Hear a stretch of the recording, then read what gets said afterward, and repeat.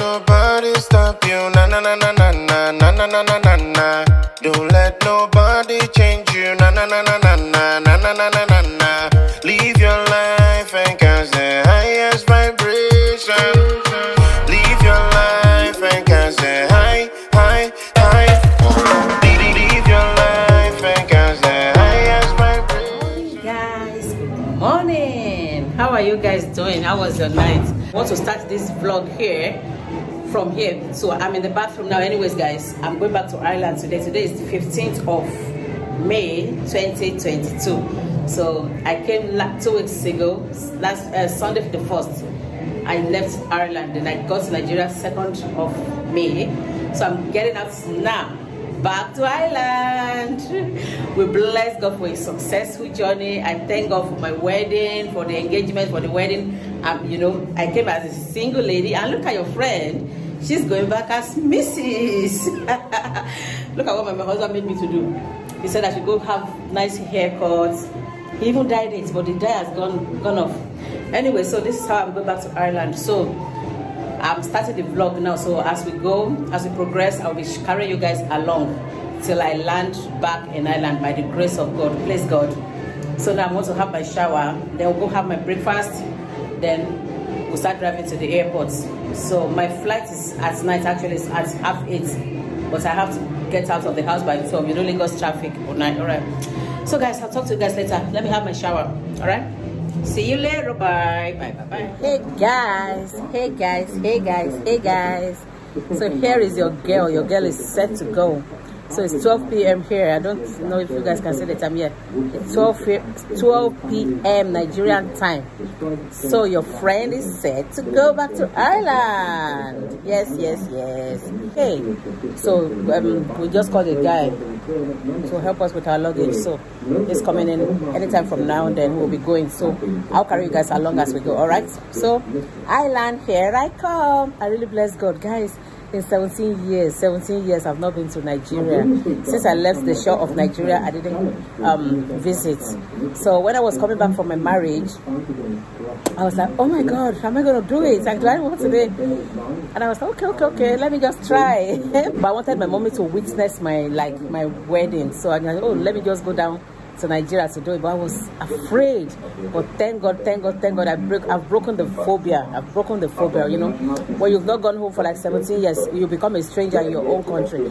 Guys, I have a lot to gist you guys about. I'm going to do many sit-down videos, honestly, because I experienced some culture shock. You know, I was born and raised in Nigeria, but it's been a while. So I've been like, I've imbibed a new culture, a new way of life while living in Ireland.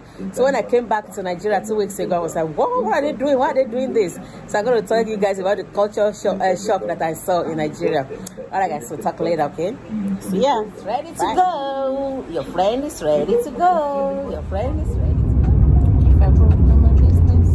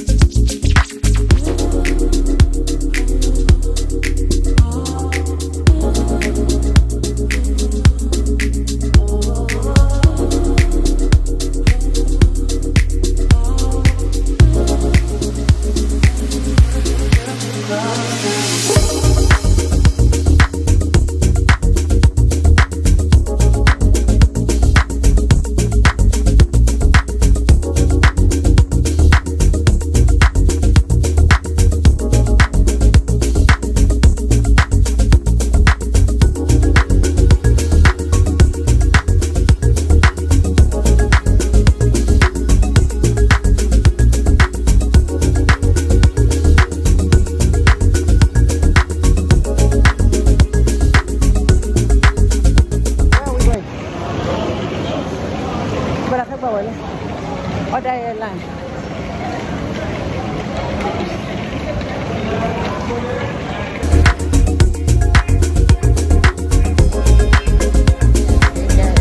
So I just finished checking in my bag now, so my bags are gone. So I only have my hand luggage with me. So Dublin here I come. The heating is from the another side. So guys, I'm waiting for somebody that a friend sent somebody to me, so I need to see him. And unfortunately I switched off my phone. Maybe she had been trying to call him in, I don't know. So anytime. Hiya, thank you. So guys, I'll talk to you guys later. So I've finished. So we'll see later. Maybe when I'm boarding. Bye.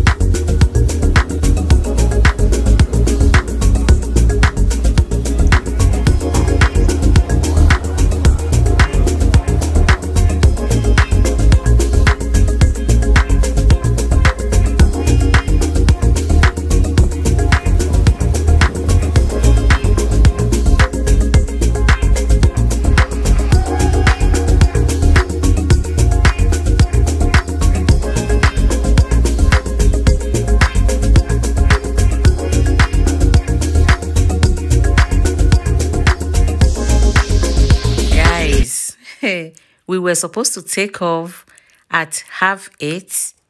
We were supposed to leave Nigeria at 8:30, but unfortunately, there was a problem with the flight, and there was nobody that addressed us. Nobody told us anything. We were just there. The door was closed. There was no AC. The AC of the aircraft wasn't working. So we were, we were almost suffocating. So people became like we were bearing it. After 1 hour, 2 hours, we were there. So people became so agitated. We became so impatient. It became a pandemonium. It became a problem. Everybody, everywhere, like area scattered. Anyways, so I was afraid. And later, somebody went and asked them what is happening, and eventually we discovered that the aircraft had engine problems. So one of the engines, I never even knew that they have three different engines that flies an aircraft. So eventually they said one was not the one that helps in taking off was faulty. So and they wanted to manage it to take us to Istanbul. So it was a problem. People started going to collect their drinks from there, wherever they put it, juice, Coke, everything, water. We finished everything. It's because it was so hot, we couldn't breathe. There was no oxygen even in the aircraft anymore. So then we now told the air hostesses, like, we don't want to go with this flight anymore, and they were insisting. Nothing happened to it. Anyways, guys, after a long period, we started. It's like somebody was like, I don't want to go with this. I have little children. I don't want to lose my children. I don't want my children to lose me. I don't want to die. Please open this door. They eventually opened the door, and one of the air hostesses was like, okay, now the door is open, fly out, because there was no step for us to come out. So we started shouting again. They now brought the steps. So they brought the stairs. So they said, okay, whoever wants to go should go, to go out should go out. So whoever wants to get out should go. I said, okay. I quickly picked my hand luggage and I left. I think 3 of us came down from the aircraft, but to the glory of God, the aircraft now took off at 12 midnight from 8:30 p.m. that they're supposed to have taken off. So I eventually didn't go. Okay, so I got down from the airline, and my unfortunately they couldn't bring out my luggage for me. So my luggage went with them to Istanbul, and they landed safely, thank God. So I had to add extra 90,000 naira to change my ticket, which I was even happy to do. I wasn't bothered about that because when the pandemonium was going on, I texted my children, guys, be praying. I think we have a problem. The aircraft is not good, and there's engine problem, and they want to fly us in it. My children they were like, Mom, please get out for me. So thank God, I'm so happy. So I said, they locked the door. They won't let us get out. They won't let. But that Sandra was like, why would they do that? So I didn't bother. Like I was happy paying that 90,000 naira to change my ticket the following day. So it was the following day that I now came to Ireland, flew back to Ireland. So I would upload the next one. The next video that you'll be seeing will be the second day that I traveled, because I don't want this video to be too long. That is why I don't want to show that part. So keep on watching. Thank you.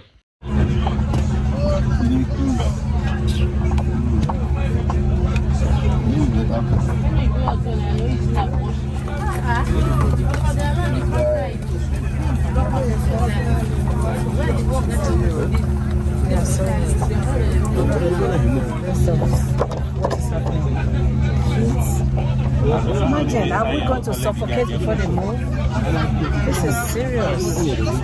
It's very bad.